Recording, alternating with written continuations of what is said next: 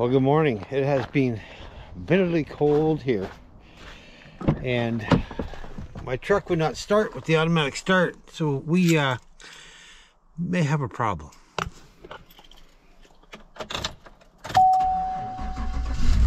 Ooh, she was not happy, but she started.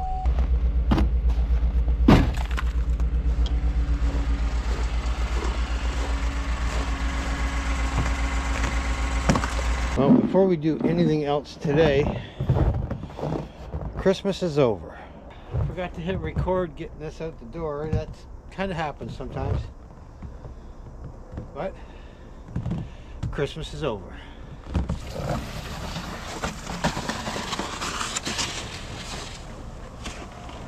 So today's video is supposed to be checking on the ice fishing, or level of ice, or people fishing. Ice fishing. Got sidetracked by Christmas ending and the need for that tree to go. I might recall a few months back, had a company reach out to me. Whoop, hang on, I gotta get my, here we go. Had a company reach out to me about testing out their chainsaw, handheld chainsaw. We're about to go cut up a Christmas tree with this 4-inch 20-volt Seiko chainsaw. I love this little thing. Let's get to it. This is a powerful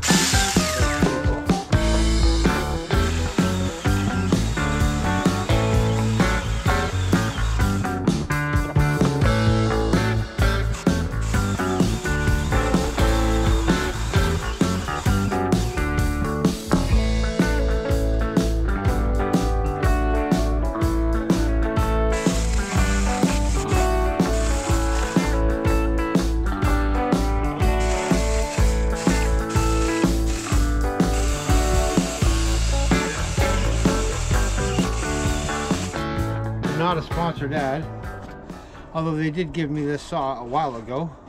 I use this thing all the time.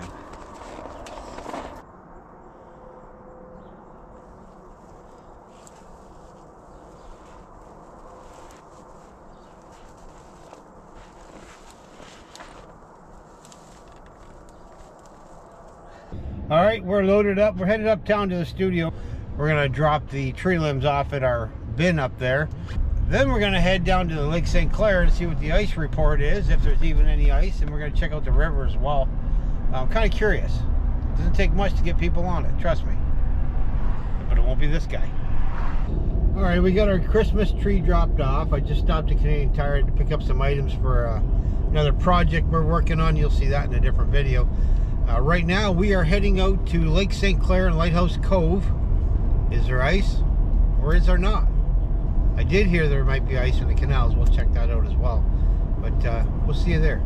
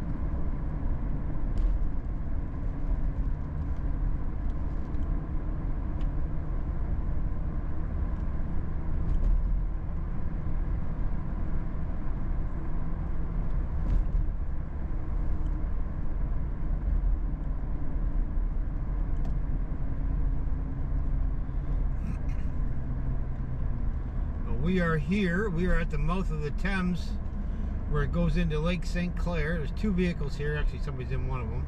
Somebody's in two of them. But is anybody fishing? Looks like the Thames is froze over again. I don't know how much ice is on there.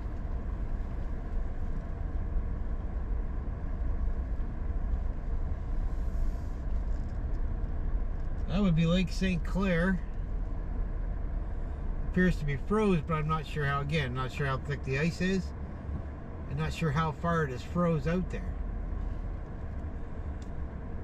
I'm going to switch over to my phone. I think I see an ice shanty out there, but the GoPro is not going to pick it up very well. Really hard to tell from here. That looks like it might be a small ice shanty.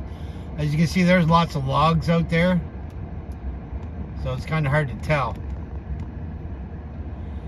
I don't see any snowmobile tracks, which means that might just be a pile of logs. Either way, this guy will not be caught on the ice. Go ahead and call me scared. I'm okay with that. Over my career, I've seen many people rescued off of Lake St Clair, including a few deaths, which is not good at all, obviously. Anyway, we're gonna head over to Melody Drive, and what makes Lighthouse Cove unique is there's a series, and you guys have probably seen this in my videos before, there's a series of canals that are fed from Lake St Clair. There's some guys fishing right there. Again, not sure how thick the ice is, but they're fishing, and what they're looking for is a crappie. Another guy fishing here. The skating rink out there.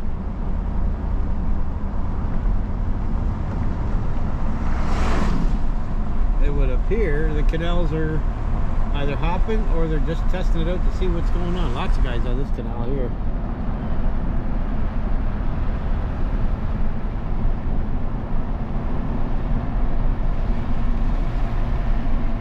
We got a few sitting here.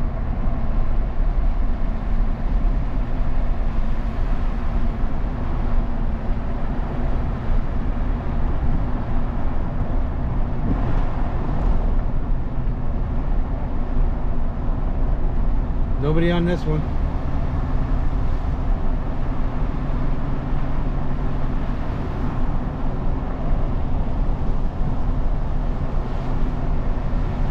Nobody on this one.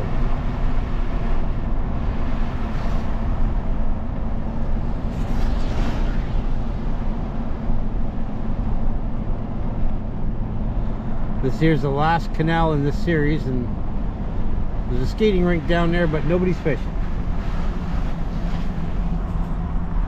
Alright, switching back to my phone. I'm at the end of Melody Street, or Drive. And this area out here is Lake St Clair as well.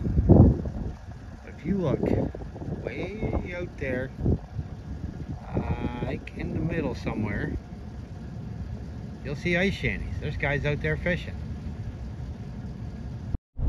That, my friends, is a hard no for me. Now these canals, they produce a lot of bass, a lot of crappie, a lot of big bass too. And when a crappie bites on, it's on, and you'll see these canals full of people. Right now we're gonna head down to Jeanette's Creek, where we do a lot of fishing, a lot of bass fishing that is, and pike. And usually this time of year, if there's no ice, the crappie start running into the shallows down in Jeanette's Creek as well, which we're gonna hit those, but gotta be no ice.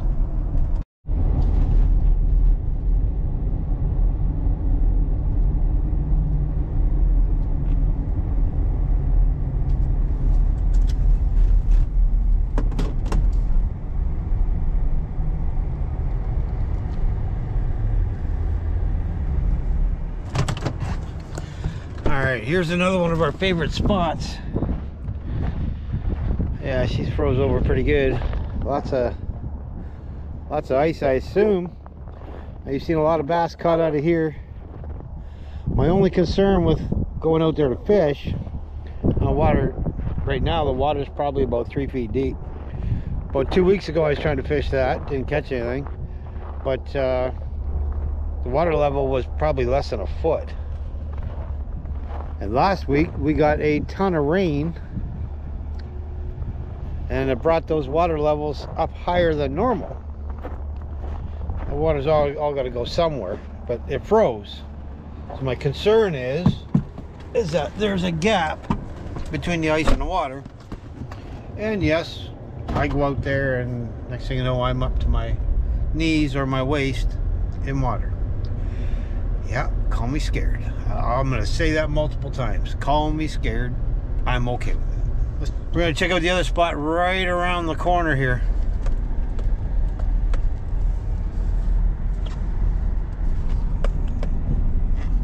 It's like somebody cleaning off some, hard to see with this GoPro, but there's somebody on the ice out there.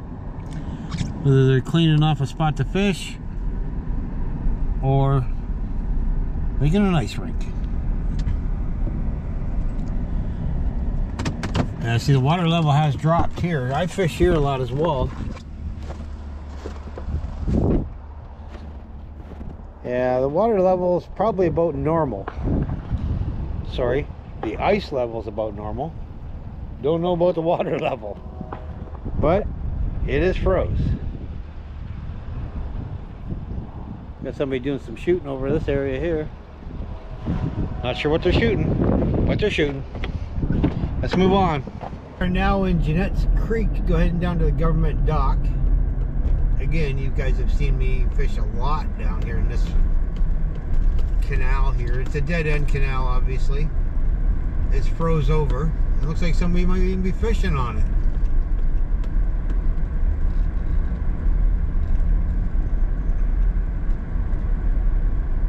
There may be 3 feet of water in here.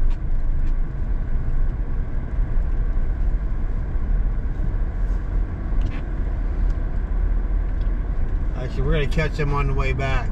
Now, you can ice fish in here. Like I said, 3 feet of water. If you fall through, the bottom is mud, so you're gonna get your feet stuck in the mud. Right, let's get out here. We'll have a quick look.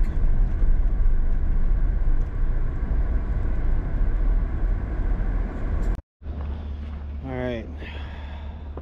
A lot of big bass in this water right here. I don't want to get too close. I can't remember where the edge is.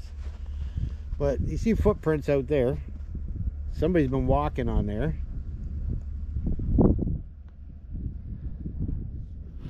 I don't know. This makes me nervous. Now, we have had about a week of below 0 temperatures Celsius.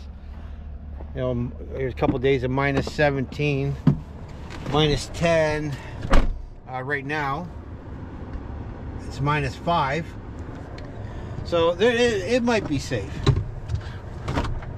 What did I say earlier? I'm just scared.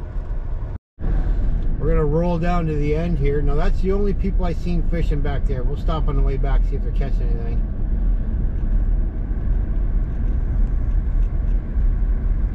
At the end of this road, it's gonna open up into a parking lot and a boat ramp, and we use that boat ramp all summer long. There's a couple cars down here. Is there anybody out in the river?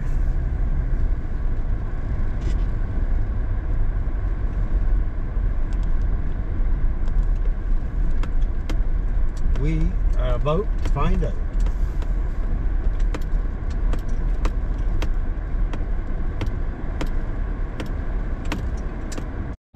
Well, there is, I think, a couple people fishing, but they're in close to shore. Down there, probably about 600-700 meters, that's the mouth of the Thames. Takes you down to Lake St Clair. We were just there. Come down here. One guy fishing right there. Let's go see if he's catching anything. Didn't want to just stick a camera in his face there. So he's telling me that where he's at, there's 6 inches of ice. Fishing with minnows. And he says he's got a couple of small bluegill so far. Yeah. It's what it is. 6 inches. That's more than I thought there was going to be out there. Oh. I've seen 2 cars down there, but only one guy, so it might be somebody down the river a little further. Anyway, that'll be your ice report. According to that gentleman, there is 6 inches of ice on the Thames River. I don't know how much ice is on the Lake St Clair, nor am I interested in finding out. I got to get home. I got projects I got to finish, but there you have it. 2024 ice report. They're fishing and catching bluegill. We'll see you on the next one. And remember, get outside and enjoy the outdoors. Just not on the ice. Later.